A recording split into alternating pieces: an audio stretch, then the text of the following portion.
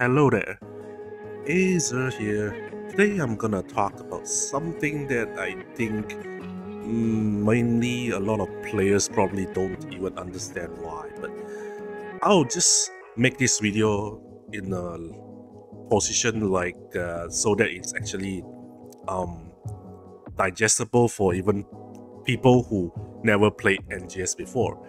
And I'm going to tell you why people actually stick around with the game despite its flaws. Because apparently everybody just talk about like the issues with the game. They talk about the issues about the community. They talk about the negativity stuff. They talk about the positive stuff. And then they did not discuss about the main reason of why people actually stuck with the game at all.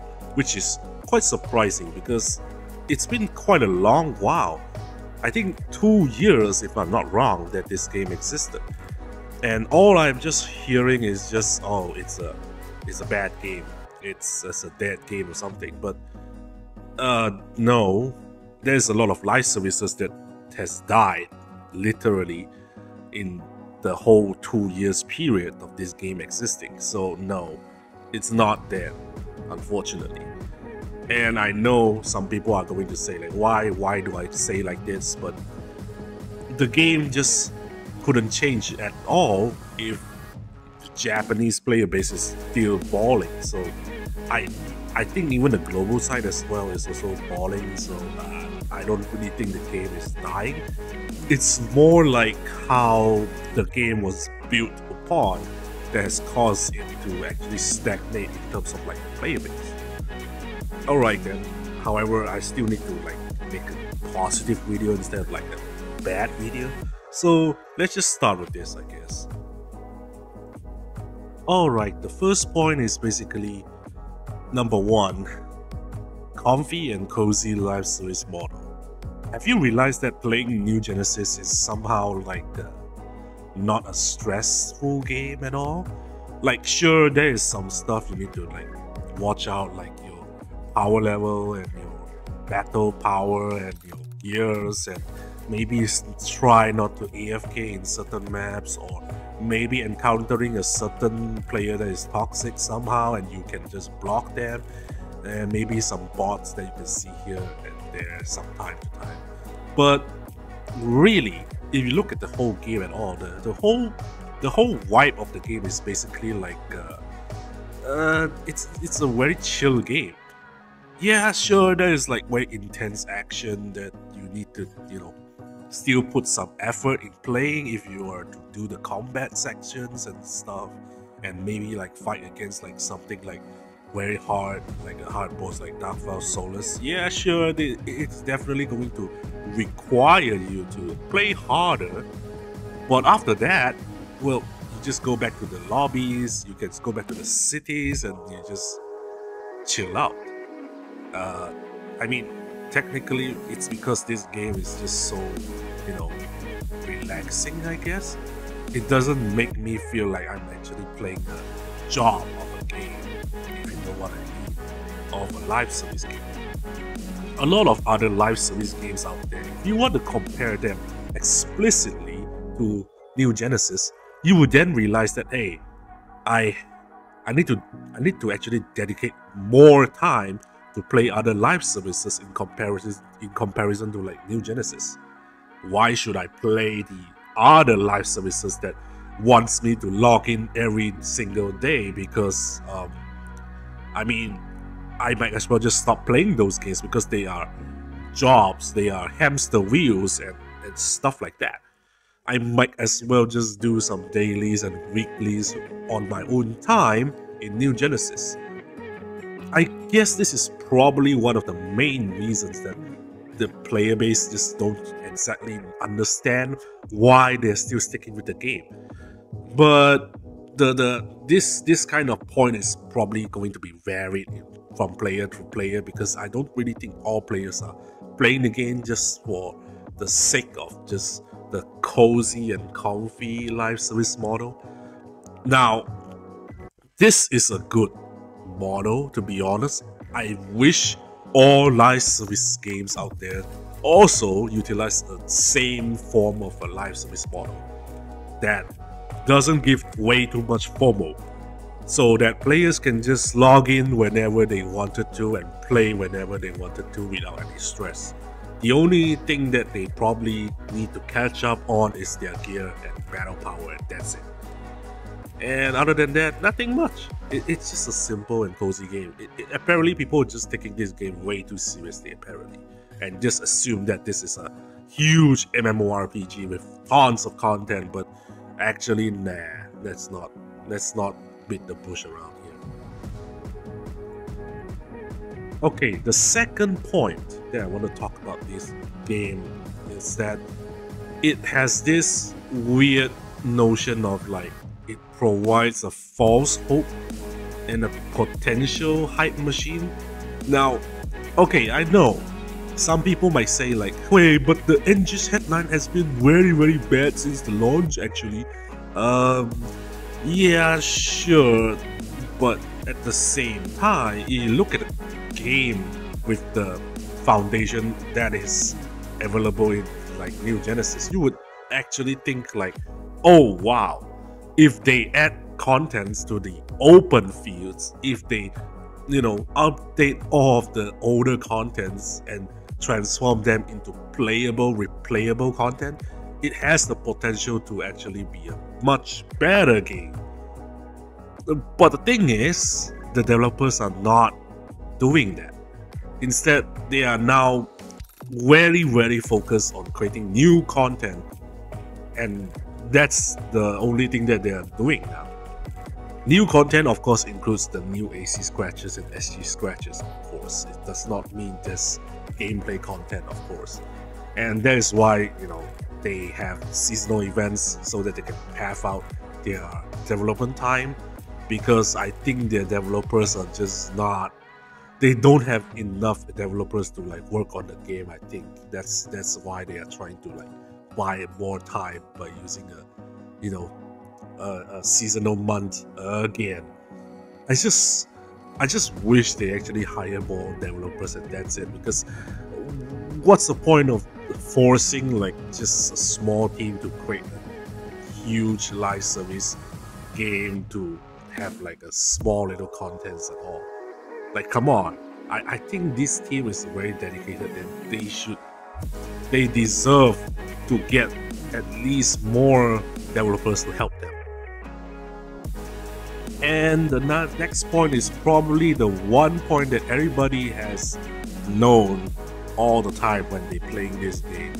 The social aspects of the game, or literally the fashion, the social features like the creative space and the capabilities of you to doing emotes and placing all these weird stamps and symbol arts and even like hologram stuff, I guess.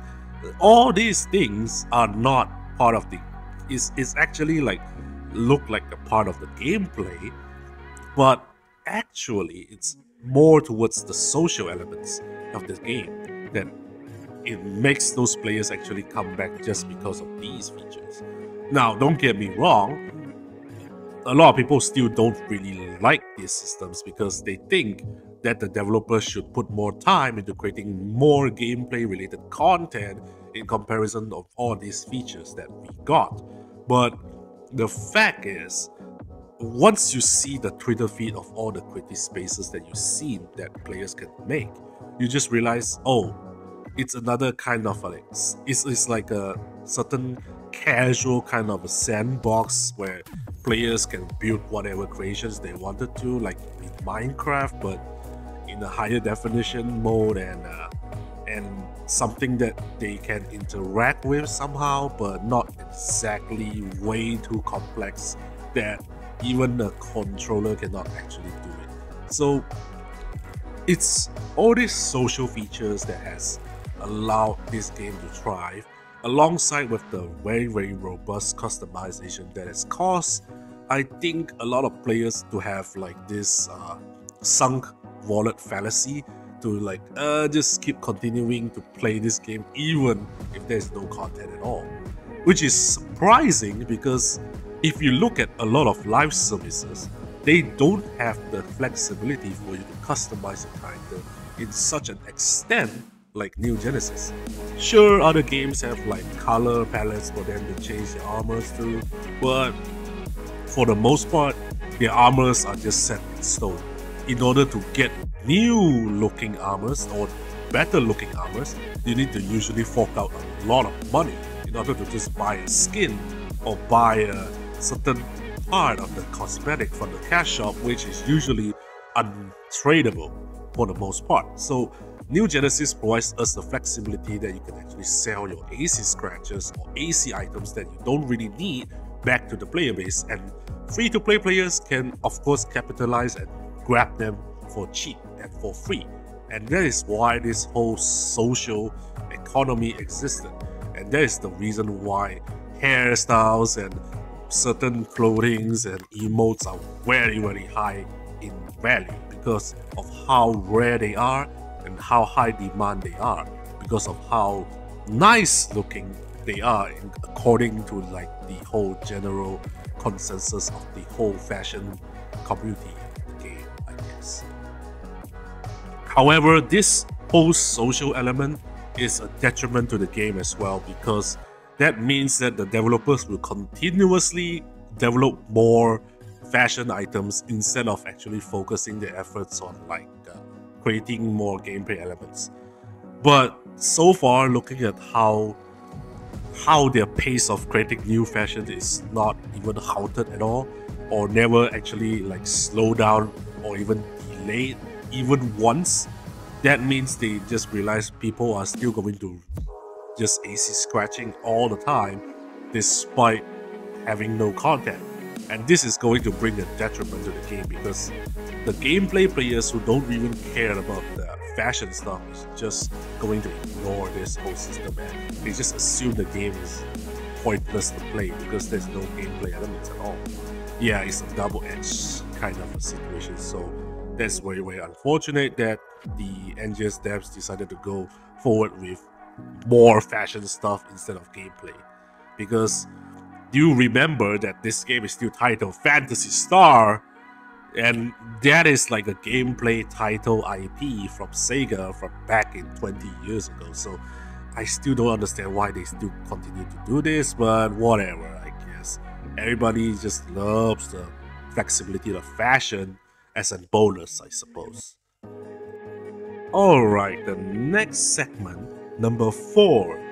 The gameplay is streamlined from base PSO2. Oh boy. Okay. Say what you will about NGS and say how shallow it is in comparison with base PSO2. But I'll be spewing out something that's very controversial now. New Genesis is the product of streamlining PSO2. Like, I mean the base PSO2 game, okay? Now, let's be real here. Base PSO2 is a very simplistic game. You have a lobby of a player hub center that everybody just hangs out at. You have a quest counter to just go into different instances.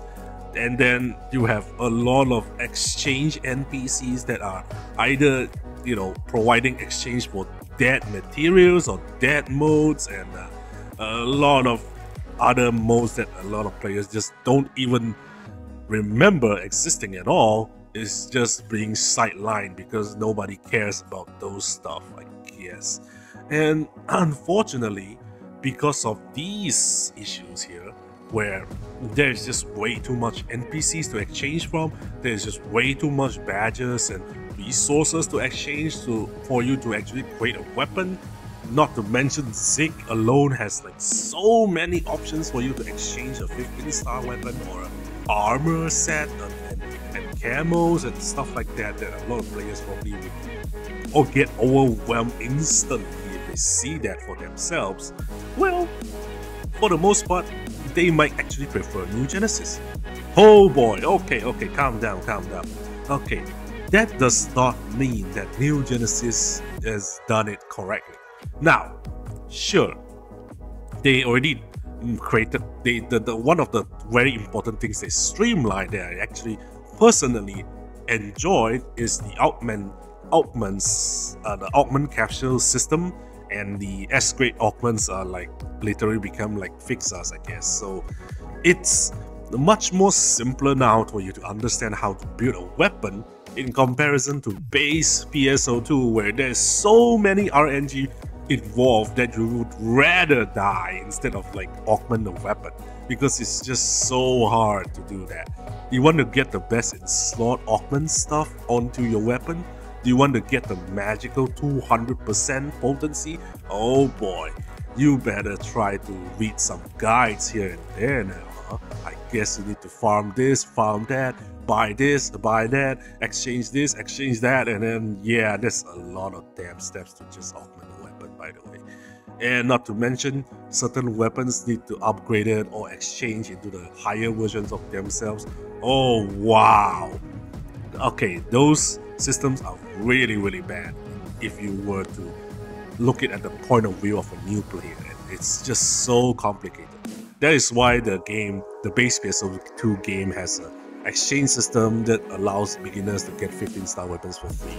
And yep, you guess it, that's the reason why they actually gave out so much stuff back then. Of course, you know, the gameplay streamlining is also going to cause us to have a much lesser PAs, much lesser techniques to use, much lesser abilities or skills that I think in the base game has a lot of those stuff.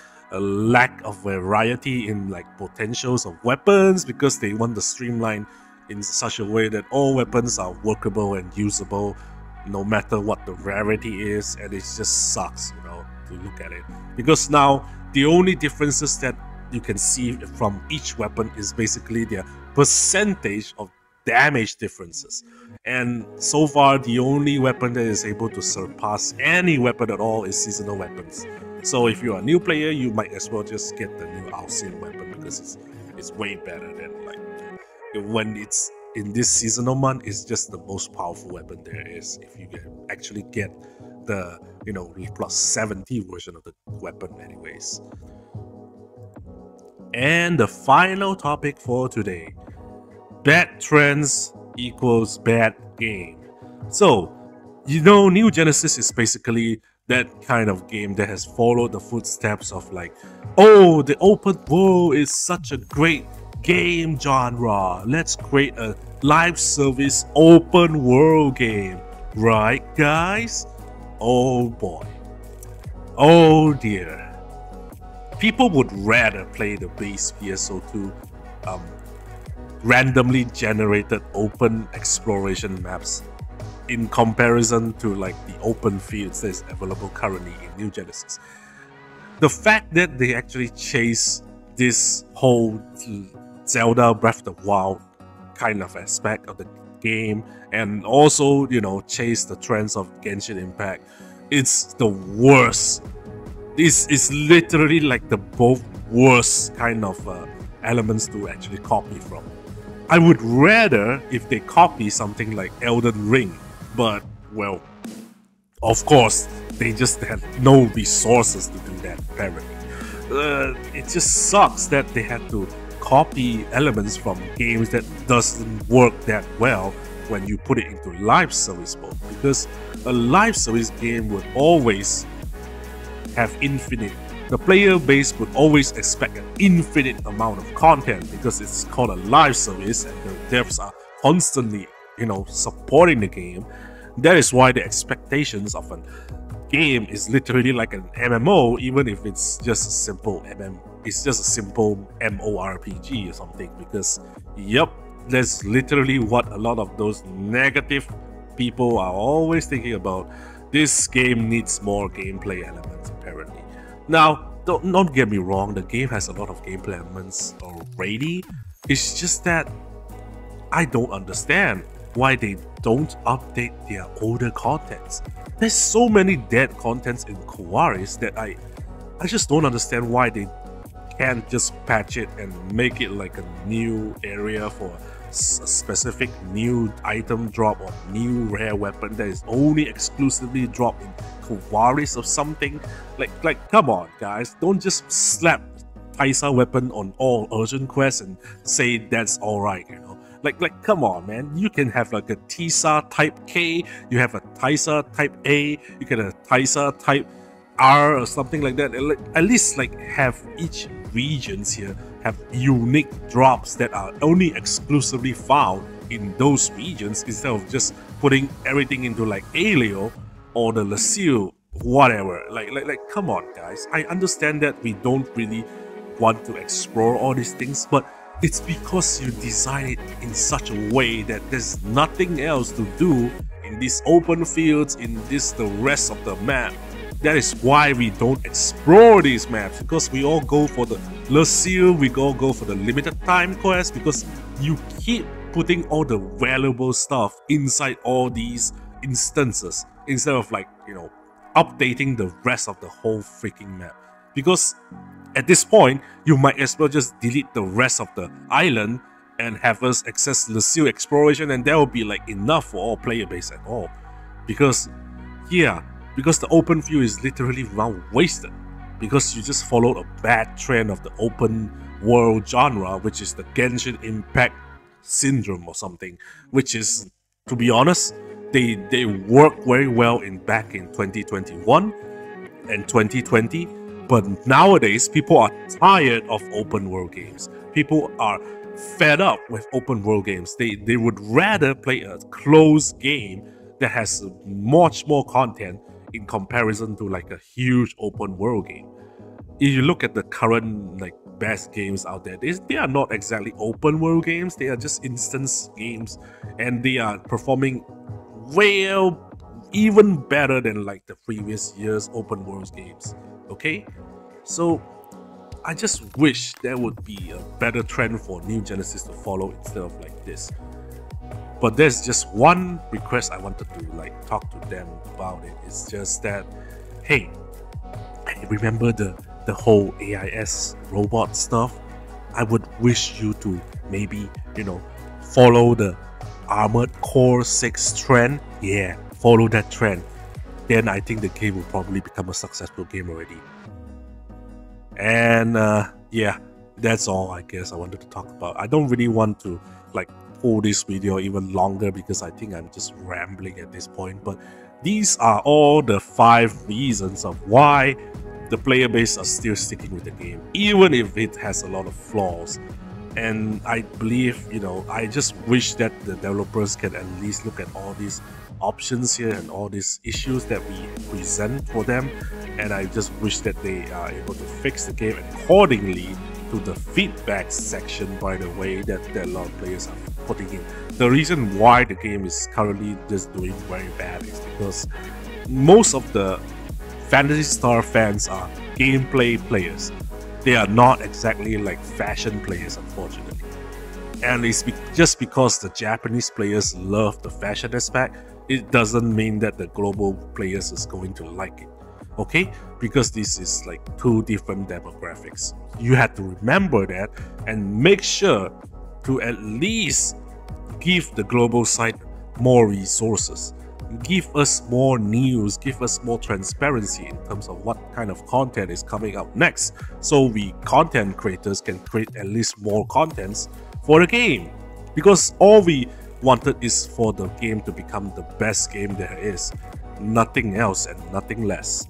And unfortunately, we have way too much content creators but not much content at all, so it's kind of in a very weird situation. So I just hope that they can look at this video and at least understand where a lot of those players are coming from, and I just wish we can start to gain more new players as long as we fix all the issues has been listed in this video.